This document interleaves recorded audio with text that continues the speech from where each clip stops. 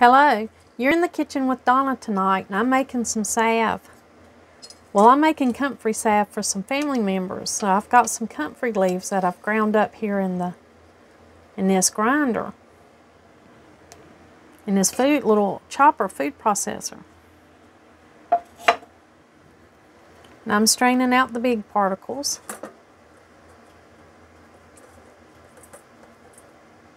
And while I make some comfrey salve, since some of the ingredients in the comfrey salve is also in the gardener's salve, I'm going to show you how to make a gardener's salve tonight. Because this time of the year, we really need a gardener's salve. I'm a gardener, and there is nothing that tears your hands up quite like gardening. I'm a gardener that doesn't like to wear a lot of gloves either, because I love to feel the dirt and the leaves, and I love to feel what I'm planting as part of the therapy of gardening for me. And I know there's plenty of people out there like that. So tonight I'm just going to make a gardener's salve and share it with you.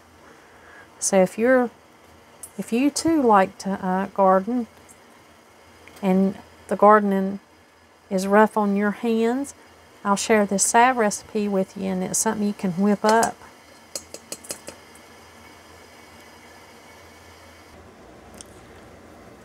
Well, I've just sifted my comfrey. This is what my big particles, and I'm not going to throw these big particles away. I'm going to save these, and I'm going to put them in a fractionated coconut oil and make an oil infusion with the comfrey. And this is the finely powdered comfrey that I've strained through that strainer so that I can mix it with my salve. Now I just measure the comfrey by the leaves. This is a bundle, so it had about 15 to 20 little leaves in it. So I'm going to count that as 10 medium-sized leaves. And then that's the amount I'll need to make this salve. Now I've got a scale here because I'm going to tear out the beeswax. I'm going to measure it out because we need 1 ounce of beeswax to each cup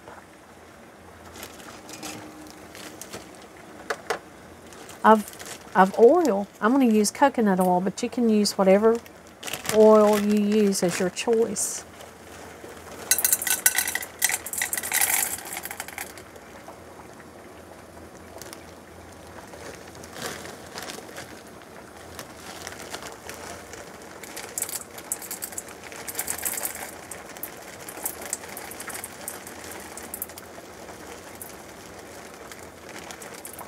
There we go.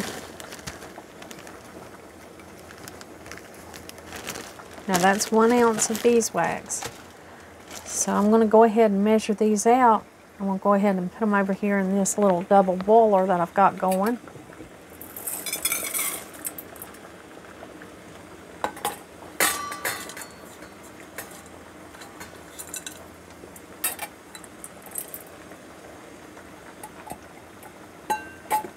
And I'm going to add my cup of fractionated coconut oil. Now 1 ounce of beeswax to 1 cup of the oil of your choice makes an excellent salve. It makes an excellent consistency for a salve. And you can make it into any kind of salve you want. 1 ounce of beeswax to 1 cup of oil. And then you can add whatever herb or whatever essential oils that you want to make it have the properties that you're looking for. In this case, we're looking for the healing, soothing properties for a gardener's hands. You know, when you're a gardener and you are working to that level with tools and planting and plants, and it can take a toll on your hands. You can have little scratches and things. Well, we're going to just put together a salve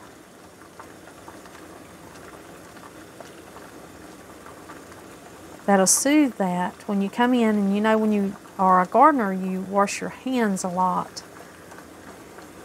This will also soothe that.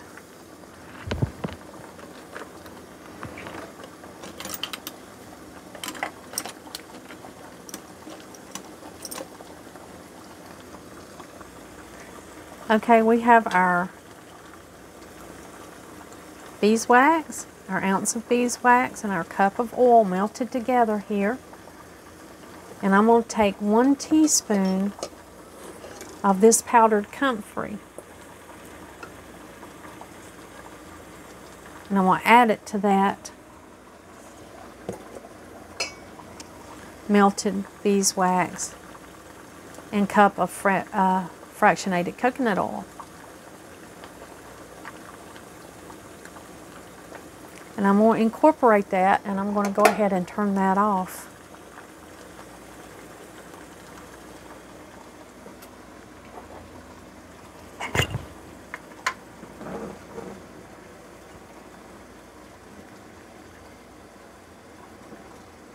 Now I've got a cup, an amber jar here.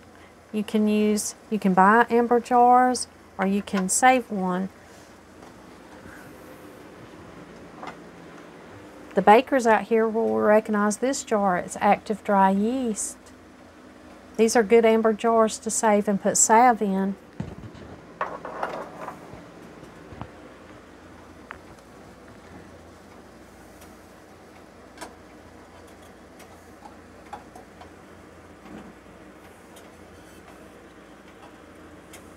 Now there'll be little particles floating around in here of the comfrey because you know it was powdered. But I'm going to go ahead and fill this jar up.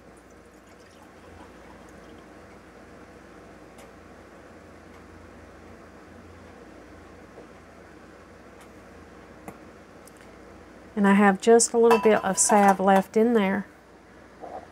To this jar, I'm going to add 4 drops of thymol.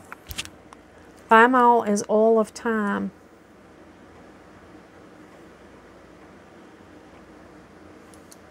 Now that's what I would have in my comfrey salve if I was making just comfrey salve. But I'm going to add a little bit of lemongrass to it. I'm going to add 6 drops of lemongrass.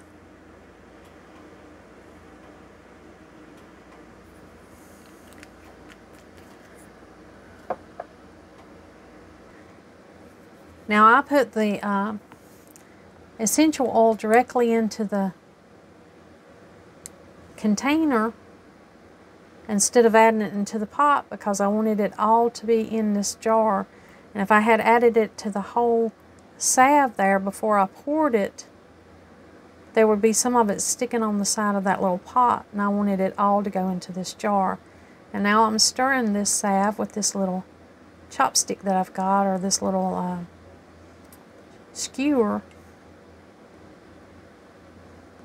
to make sure that thyme oil and that lemongrass oil is incorporated thoroughly into the beeswax and fractionated coconut oil and the comfrey. Now there we go. I'm just going to let that sit there and cool off, and then we'll put our label on it, and that'll be 4 ounces of gardener's salve.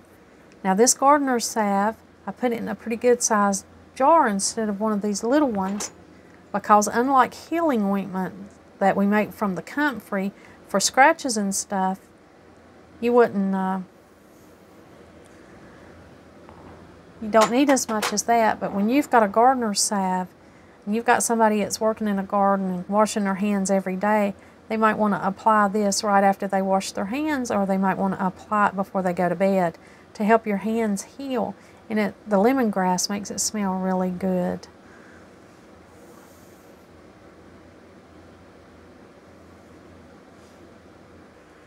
Well, here's our beautiful gardener's salve. I'm going to put the lid on that and put a label on it.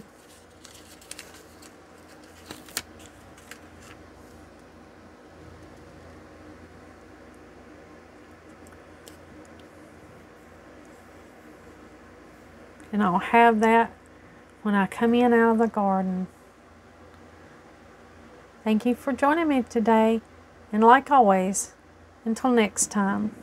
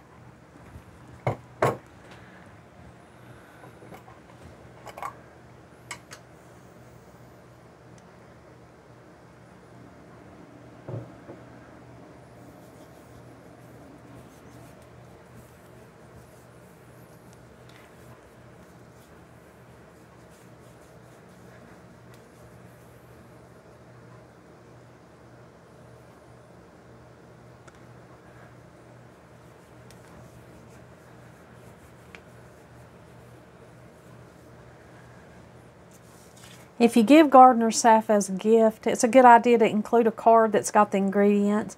You always want to let people know what's in whatever you make, so they can make the choice, or in case they have any allergies. So just include an ingredient card or a recipe card in your gift. And if you're making it for yourself, enjoy it. It's a good thing in life. It's a benefit.